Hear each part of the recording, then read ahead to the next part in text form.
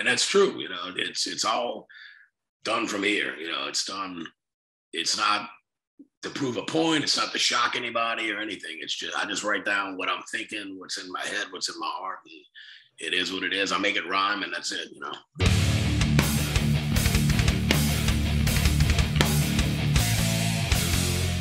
Ghost Cult Magazine welcomes in our good buddy, Kirk from Crowbar. How are you doing, man? I'm hanging in good for an old cat, brother. I'll be honest. No I hear you. complaints. That's great. I'm so pleased. Obviously, it has been a crazy time in the world, and I sincerely hope you're well, your family, your friends, all your musical We all thank collaborators. you. Yeah, man, it's been a rough time, but it seems like we're slowly emerging out of the darkness in 2022, and a lot of awesome new music to unpack, including a new Crowbar record. Yeah, you've been killing it, busy solo record, and now the Crowbar album, and several times postponed tour. We'll get into all that, but yeah, man, just what a good time for you and Crowbar. I agree, man. And thank you very much. Yeah, I've been busy. In fact, I came and sang a song for my second solo record last night. So, I got to keep busy. Got to be creative, man. So, but it's a good thing. The only thing that was tough for us, for the Crowbar guys, is we completed this record 2 years ago. Mixed, mastered, turned into the label complete, ready to go on tour. Boom, rug pulled out from under us. We sat on it, which was the right thing to do. And we sat on it, and I'm glad we did, So now we're just pumped to get it out. And it does look, I'm cautiously optimistic, but it does look as though, we're going to be able to kind of rule with things, at least here in the States.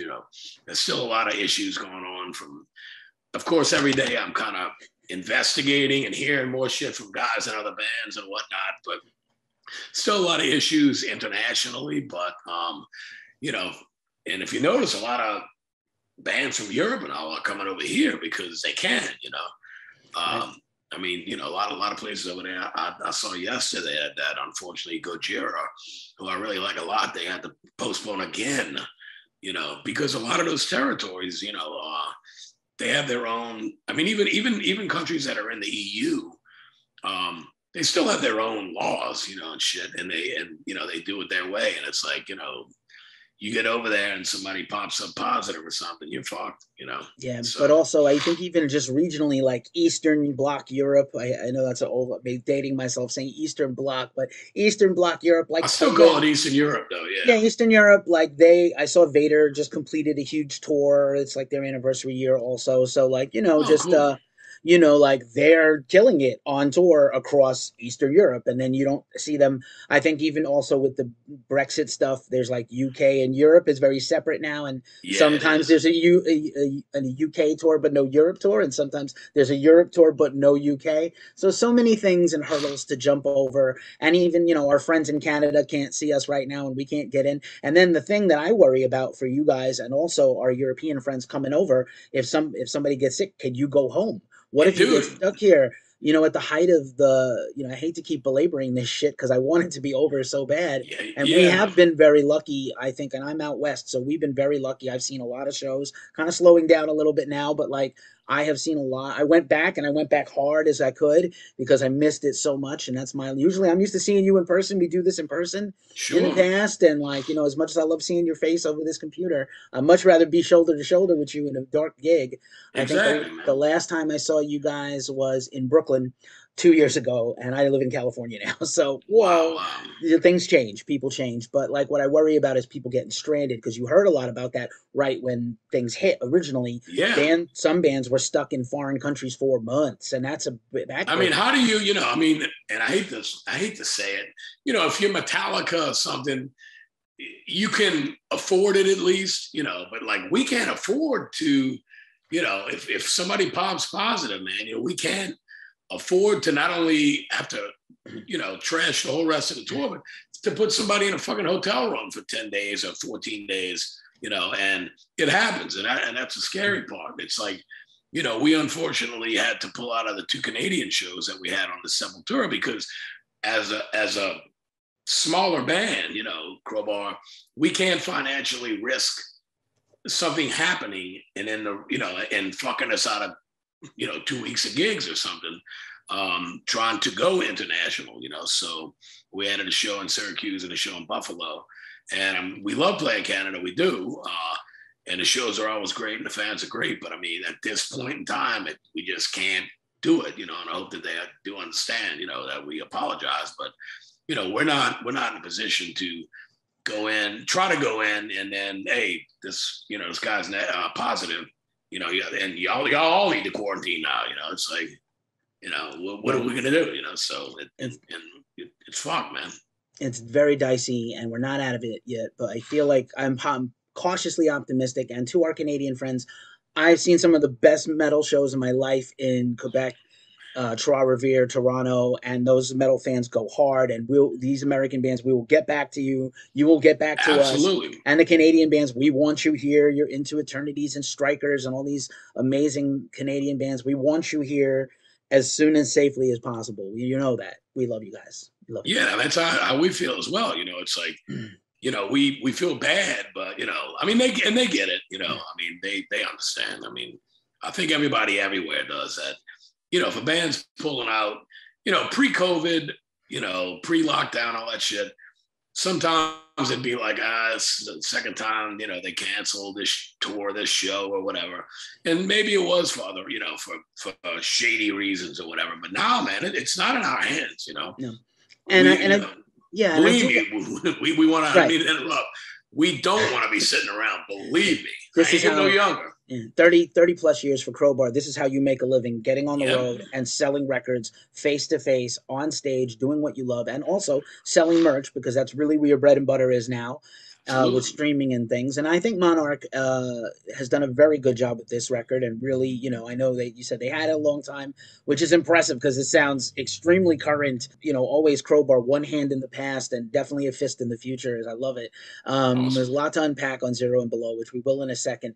I do appreciate that, again, it's like, this is how bands make money. They tour. And I do want fans to, I try to express this to my friends and peers and people who follow Ghost Cult, like these tours, why are they still announcing tours? Maybe they shouldn't announce any tours. Well, if you don't hold these rooms, there will never be any tours. And you need to keep these venues, promoters, even, the dreaded Live Nation and bigger venues. You have to keep this machine, this ecosystem has to keep rolling, or there's no future for metal in terms of live music. Yeah, and it's the truth, man. I mean, here in New Orleans, we're finally doing, like, after 2 years of cancellation, the Jazz and Heritage Festival, which is huge. We got fucking The Who and Stevie Nicks. I mean, it's no longer jazz, believe me. It's, they've had Bruce Springsteen and you name it. Biggest bands in the world. But we're finally doing it in April and last week, April, first week of May. And it's a huge thing down here because even though in the city of New Orleans, like, the mask mandate is still in effect and everything, they pretty much it got to the point where it's like, look, go get your fucking shots and wear your fucking mask and keep your distance and keep your hands clean and don't be stupid, and let's just go about life because we can't afford it any longer, Right on. And I think of New Orleans as typically one of the greatest cities in the world for music and live music specifically. Not just what the big venues and the big name bands, but literally music is at the soul of the city. And American history and all this stuff is interwoven with New Orleans. And I really, it's one of those places, a handful of places I really hope most of the venues have survived or can come back or new ones will open, because if you lose live music in NOLA, you lose a lot. Yeah. And I mean, we have lost some venues, which sucks. But yeah, I mean, there's, it can be everything from the big things like Jazz Fest all the way down to the little neighborhood bars that have the blues guys or, a jazz band or whatever every week. Like a lot of these guys play every week at a different venue, down here. And that's their money, even though a lot of them are international touring bands, they still do small gigs as well.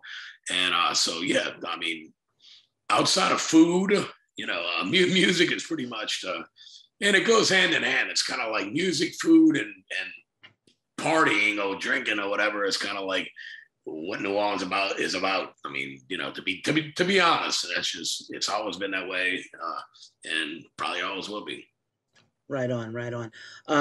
Yeah, my hope against hope is that we just slowly come back. We have to unite as a people. Doesn't matter what your beliefs are. We got to get through Yep. this thing. This thing is not discriminating. It is getting everybody across the world, and there's going to be ebbs and flows and ups and downs. We just got to ride it out, be consistent ourselves, and if you need some music to listen to, we got a new Crowbar record to unpack and talk about. And what I wanted to start on for Zero and Below is, as much as I always, we've talked many times about doom and stoner metal and all these things and some thrash, but there's some creepy atmospheric shit on this record, like almost I haven't heard in a long time on any band, let alone a Crowbar record. So there's like a couple of Awesome. very spooky songs. I don't have another word for it, but spooky.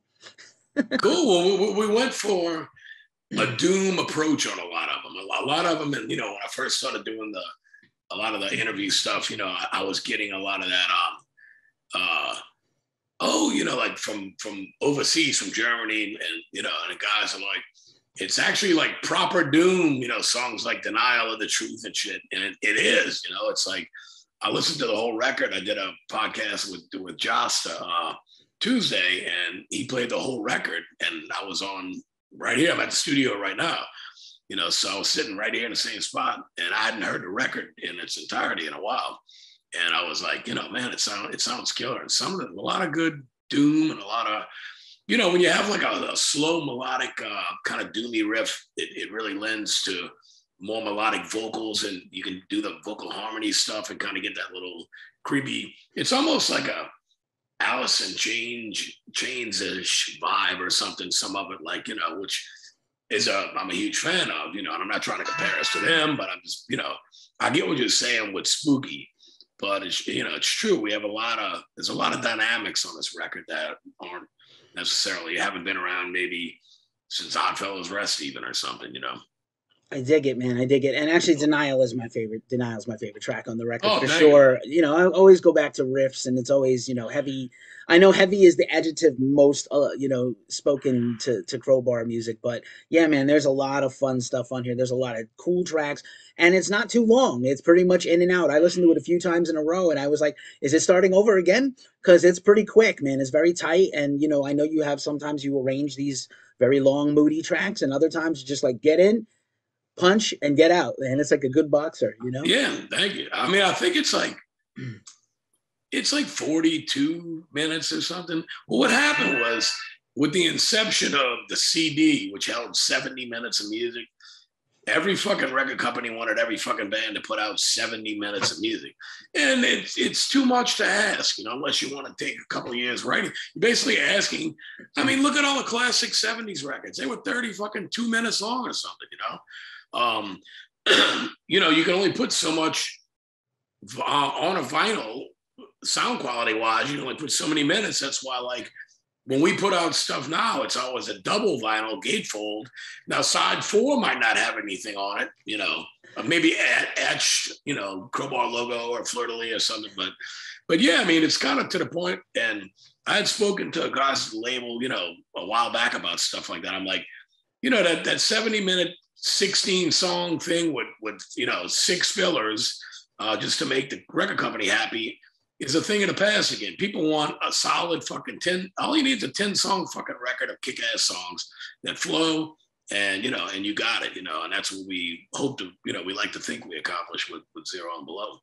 Definitely, man, definitely. Again, I'm like, I'm pleased that you held on to it. It was, I'm sure the right move for you guys, especially the vinyl delays and the merch bundle delays and production and things like that. Not to mention just the climate. People are out there, they seem to be shopping a little heavier and Yeah, buying yeah. records. So I'm really pleased about that. But again, it sounds like a 2022 record, and it still sounds like Crowbar, which is amazing. And Awesome. Thank you. we've talked in the past about, just, I think, like, fans have caught up to the genre rather than the opposite, which is usually what happens, is like, oh, heavy metal is a big deal after the Black Album and Ozzy and Iron Maiden and these things. But I feel like doom metal is like, we're like AA, man. We'll take it anytime you want to Yeah, yeah. come on board. We'll take you.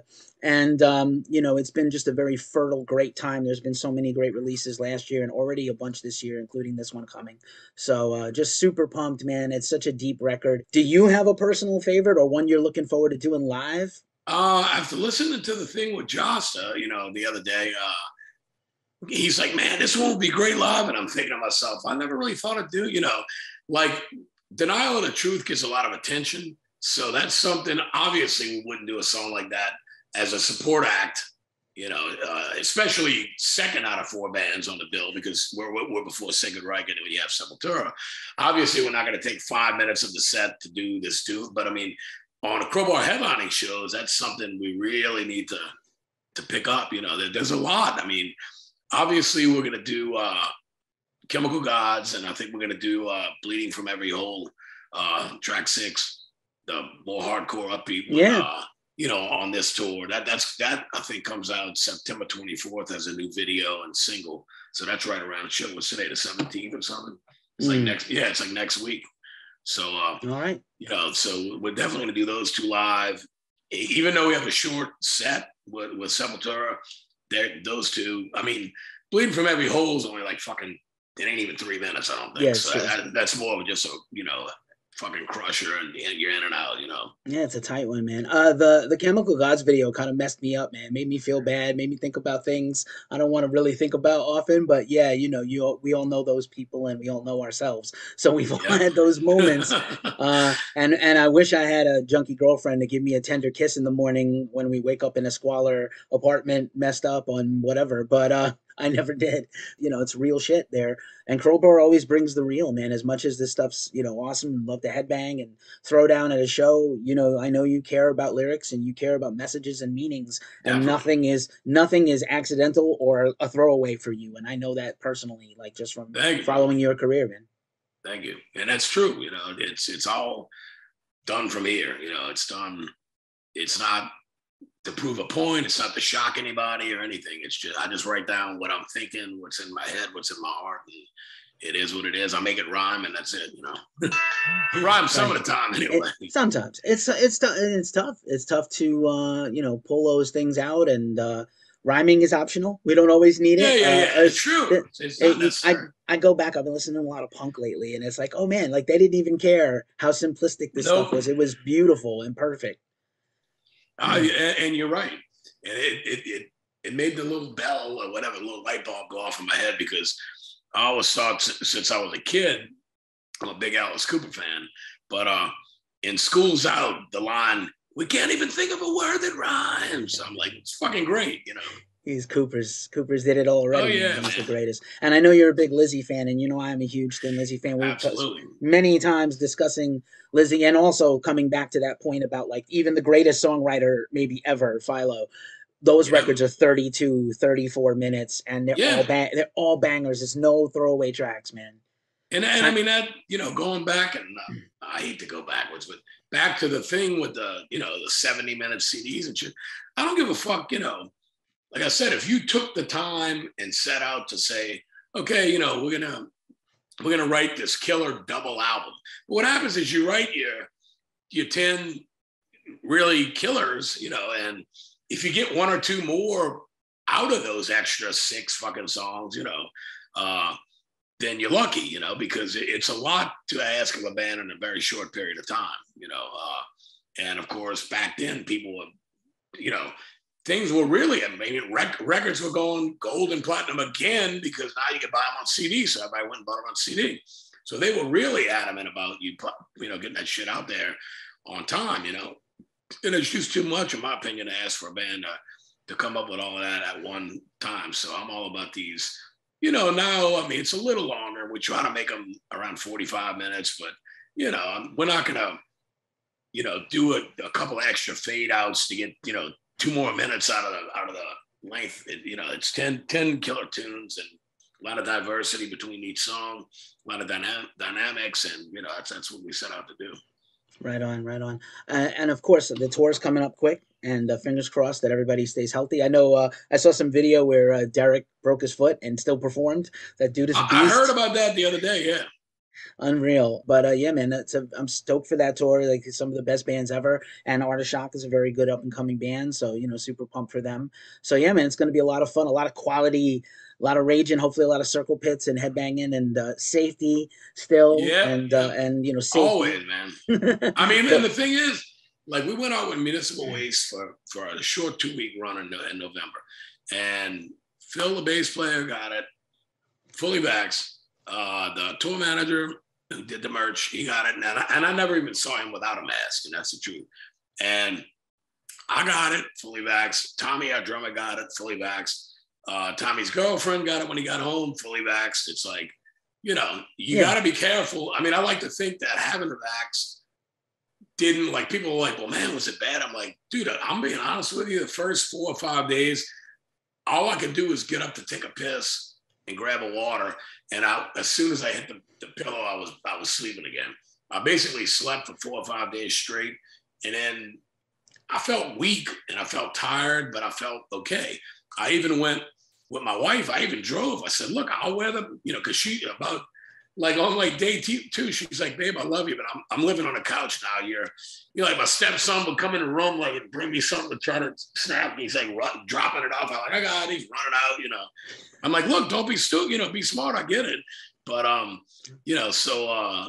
but yeah, I would start, and I did the thing because I would always look at the person driving. Now, if there's someone else in the car, I get it, but driving by themselves with the mask, and I'm like, I don't know if you need to be that careful. That's just my opinion, but I did. I drove with the mask because I had Robin with me, who is vaxxed and thankfully never got it.